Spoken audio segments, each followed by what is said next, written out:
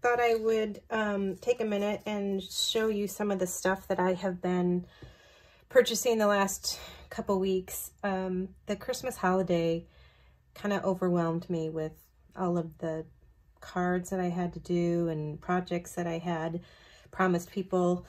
And I kind of got into a funk where I wasn't very inspired to do much of anything. So I wanted to, so when that happens to me, I start buying things, because usually when I get new things, I get inspired. And I had packed up my entire craft room. Well, I'm going to say 70% of my craft room. I hauled it down to Arizona with me, to my Arizona house. And I spent, 6 weeks there, which is why I needed my craft room with me. And I got a lot of cards done, but other than the Christmas cards, I really didn't do much of anything. And I sat down a few times, and I just had kind of like brain freeze, brain block, and I just couldn't get into it. So Honeybee Stamps recently had a birthday sale, and I thought, you know what, I'll check it out and see if I get inspired by anything. So I have a big crafty haul to share with you. One is my order from Honeybee Stamps, where I think everything was 35% off. That was Honeybee branded.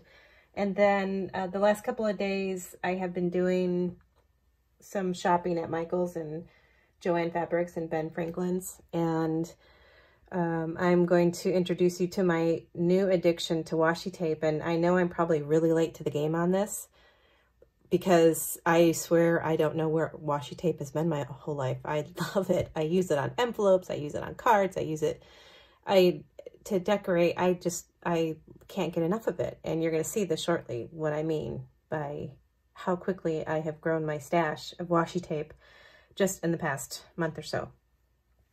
So let me get started with my first crafty haul, which is from Honeybee Stamps.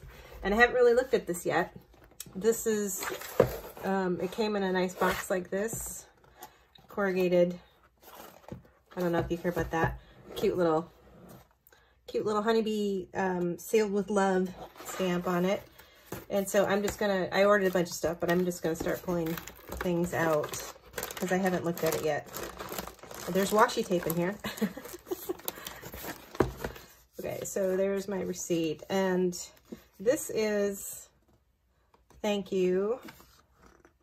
Oh, isn't that cute? It's a little card you could color. You could actually make that in, I know it says thank you on the back, but who would see it? If you colored it, you could make a card into that. That's really sweet. I like that idea. Next thing, oh, this is kind of boring. 3D foam tape, but the thing I liked about this is it's black. I usually use black craft foam, this kind of stuff, when I have to pop things up that I need dark colors for, because I just never had any black foam squares. So I got these, and these are the thin version, which are pretty thin. They're thinner than the foam tape, so who knows if I like them or not, but that's in there. Let's see what's this guy. Thank you so much. Awesome things inside. Let's get crafty. I love Honeybee Stamps. They're one of my favorite vendors. Okay, these are my stamps that I got. Oh, this is, I think, kind of fallish, but because it was on sale, I snatched it up and I got the coordinating dies to go with it. But I thought this was adorable, and it would take up almost the full size of an A2 card. And it could be for fall because they're wearing scarves and things like that, but it actually could be, like here's one that says happy retirement, or kind people are my kind of people. So I thought it was kind of very all-purpose, and I liked it, and I'm going to have a lot of fun coloring this. So, and then I got the coordinating dies for that. So that's what was in that. Next is another package.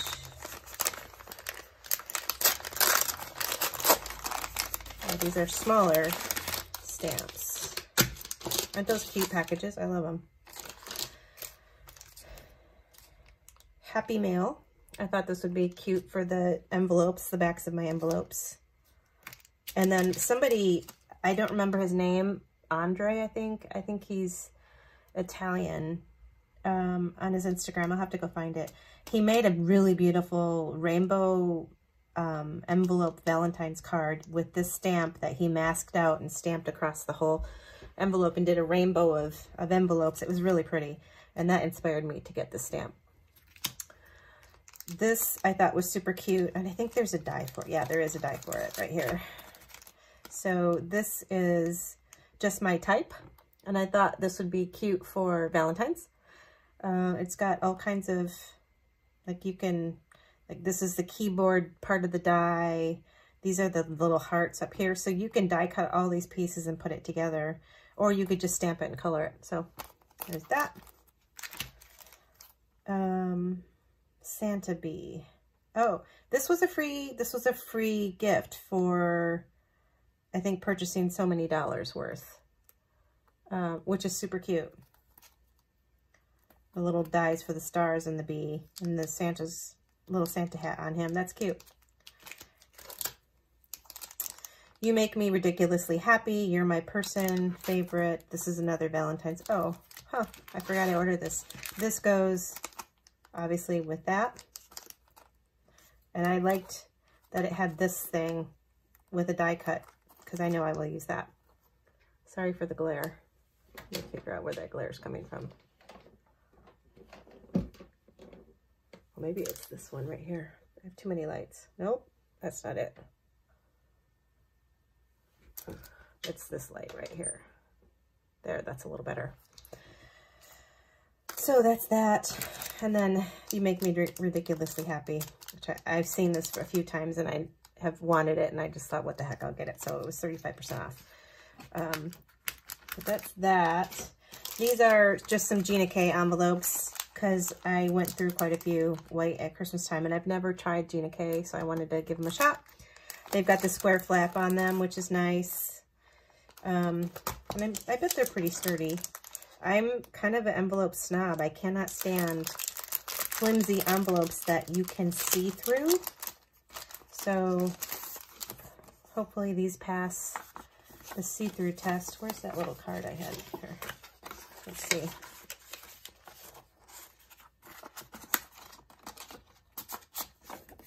Uh-oh. They do not pass the see-through test. But that's okay. Maybe if I flip this over so that the back of the card wouldn't have so much. So, yeah. I don't know if you can see that. That's actually pretty see-through. Sorry, Gina. I didn't mean to do a bad review on your envelopes, but those are too see-through for me. Okay, I'm glad I only got one of those. There's another bag in here. Look at these bags. Aren't they adorable? I'm just so into plaid this year. Oh, aside from washi tape, I'm also decided to get on the sequin bandwagon.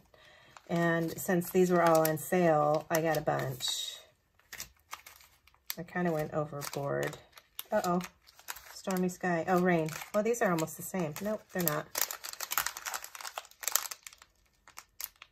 So these are just drops, dewdrops. They have the little bubble in the center, though. You guys notice that some dewdrops don't have bubbles and some do? Not sure I like that. Like, these are the little ones. And maybe because they're so little, they don't have bubbles, but I can't see bubbles in those. Whereas there's bubbles in these. You see? I'm sure it'll be fine on a card, but some gold. Can't remember what I had in mind when I got the gold ones. I did have something in mind, I just forgot. I think maybe I was just trying to build my stash.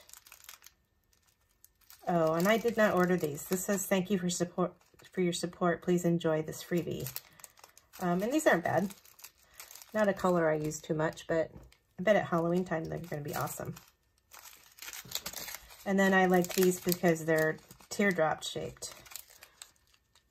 They're not circles. Well, I guess some of them are.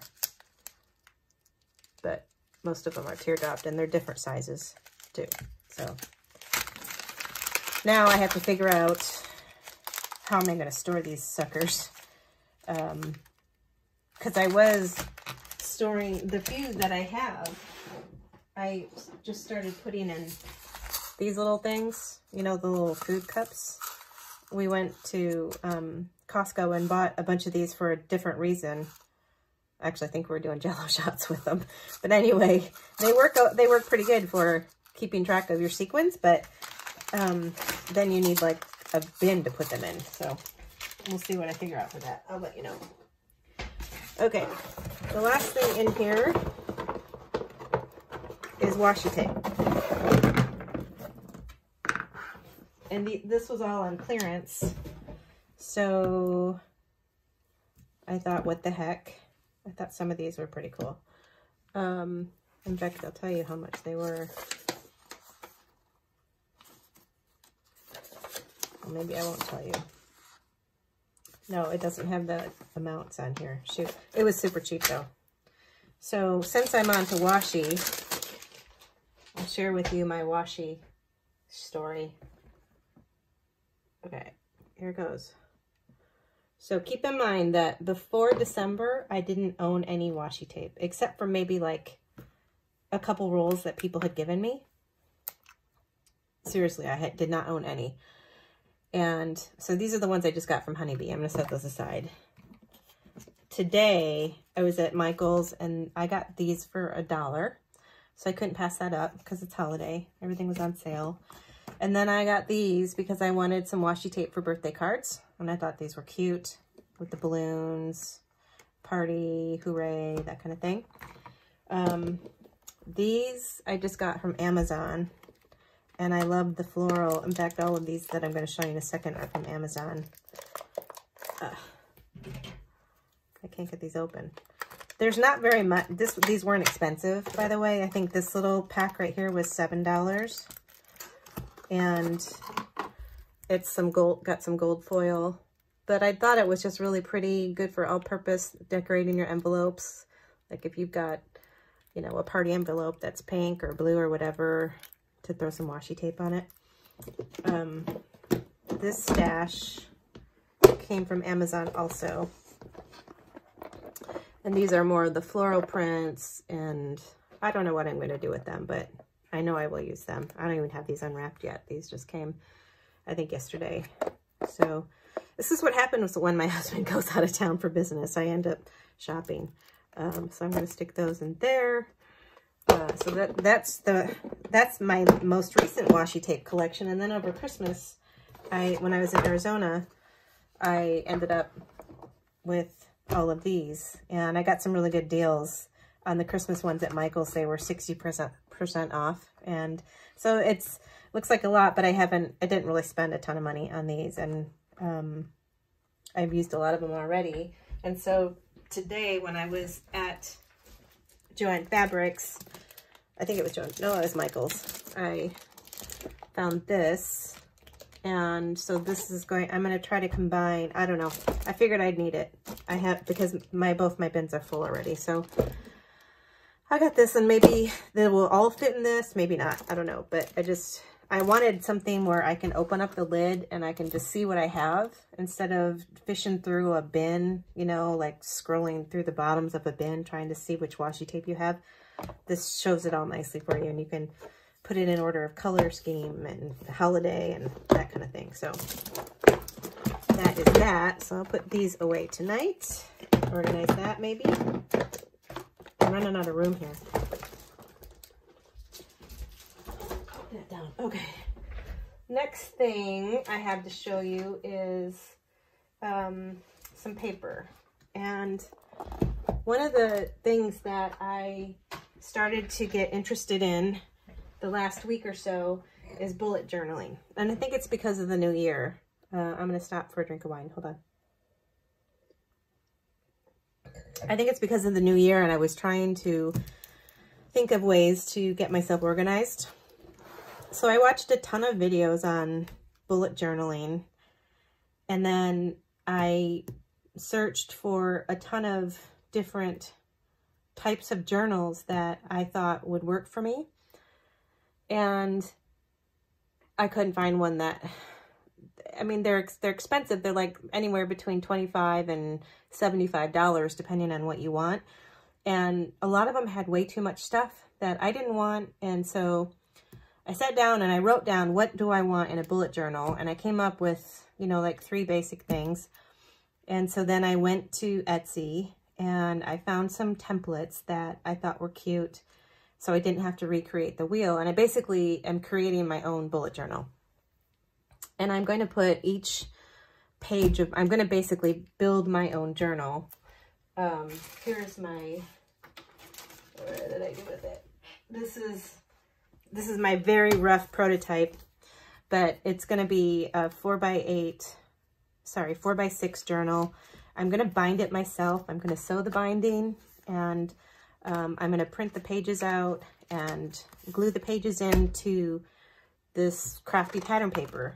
But the trick is I needed paper that was double-sided, and I needed it to be at least 6x8 or the 12x12. And most of the paper pads I have are 6x6, which wouldn't work, and they're not double-sided. So in the process of building up the supplies I needed to make my own bullet journal, I went shopping for papers. And so these papers are double-sided, and I wanted happy, you know, bright colors. And then I wanted also maybe for seasonal. So like the first journal I'm going to make is only going to be for 3 months. It's going to be kind of like my tester. But as I get better at it and do the next 3 months, you know, I can tweak my individual pages that I print to, like, as I use it for 3 months and I go, oh, shoot, this page I don't ever use anymore, you know, or my notes and brainstorming page doesn't get used except for just, you know, scribble phone numbers on or something. So I like that I can tweak it along the way and customize it as I go. So I'm working on my prototype now. In fact, I have it clipped up here. This is a little mini tester that I'm doing, and the binding is drying right now. But these are all pattern paper pages inside, and then my bullet journal pages are going to get laminated to each side of the book, and then you're going to have a book that'll be about 3 times as thick. So it'll be 3 sections this thick. So this section is for 1 month, and I'll have 3 months in a book that will stay in my purse and be in my bullet journal. So I'm going to give it a try. I don't know if the size is going to be the right size either, and I may make it bigger. I may jump up to, you know, like 5x7 or something, but it's super fun. And I actually sewed the binding on this, and I watched a couple different YouTube videos on how to do it, and it's not hard at all.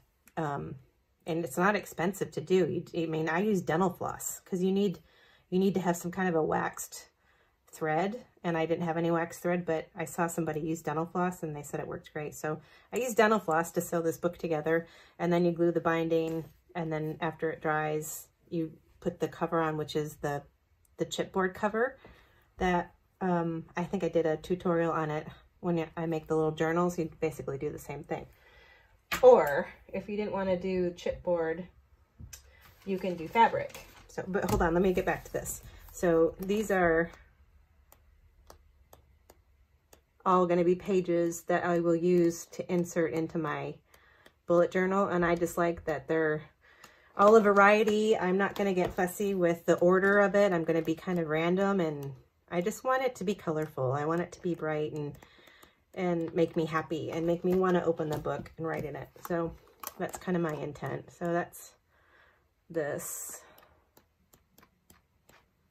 And by the way, these came from Joann Fabrics, and they were $6 a piece, but I got buy 2 get 1 free. So these essentially were only $4 a piece, and they're 6x8, which I like that size because I don't have to cut them now, because 6x8 fold it, and that's the size of my journal, so that it's perfect. Okay, these are some of the bigger pads, the 12x12, so I can get 2 journal pages out of 1 sheet, which I like. And this is just a floral book, but again, it's double-sided.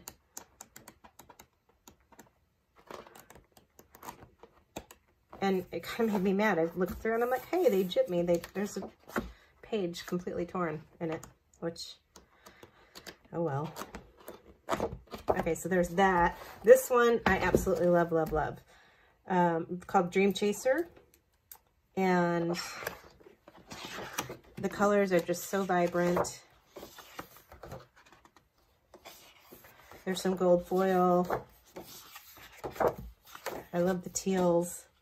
Stay Wild, Moonchild. Thought that was cute. But look at how pretty that is. And then the cover, oh, and these I love because these I cut out and I put these on the front of my paper journals that I do. So I have sayings that I can glue right down and decorate the front of my journals with these pages, which I have a good time with. But the page that I am in love with the most, that's going to be the cover. Oops, stuff is falling around me. Is this. I must be a geometric person because I love this and I love the colors.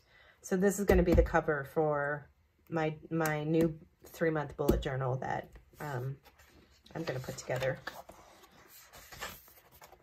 And this book was not cheap. It was 20 bucks, but in my mind worth it because there's, I don't know how many, 36 sheets, and I'll get 72 pages, journal pages from this one book, which is more than a quarter's worth. So anyway, so there's that.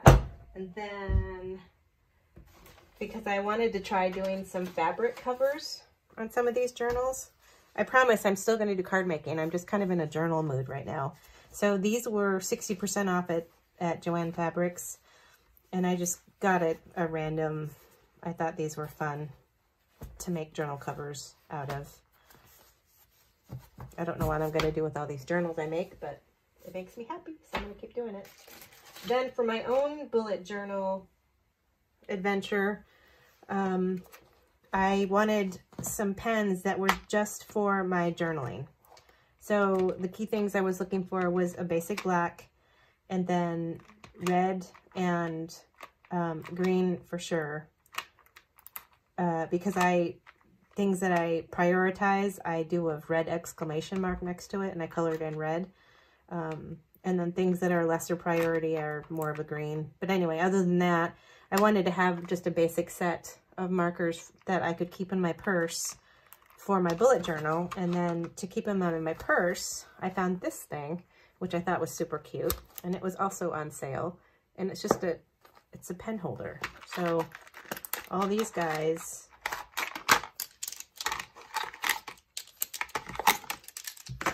are going to go right in here, like so. Closes up fine. In fact, I'm even going to put in a pencil because I do a lot of journaling in pencil too. And this is just going to stay in my purse with my journal. In fact, I'll probably throw the journal right there through it so that it will be more of incentive for me to use my new journal and keep myself on track. Okay, last thing, this is really boring. I got some Elmer's glue for my bookbinding and these brushes. This was a $2 pack on sale or on clearance, I think. And they're just really cheapo brushes that I'm going to use to dip in the glue to seal the bindings with on my journals. So that's my craft haul. I won't be doing any spending for a while. My husband comes home tonight, so I'll be back on budget mode, but this will obviously keep me busy for quite some time. And I hope to have a bullet journal tutorial for you soon. If you're interested, please let me know in the comments if you'd be interested in seeing how I put together my bullet journal and customize it. And yeah, hope you like this video. I will see you the next time. Thanks guys, bye.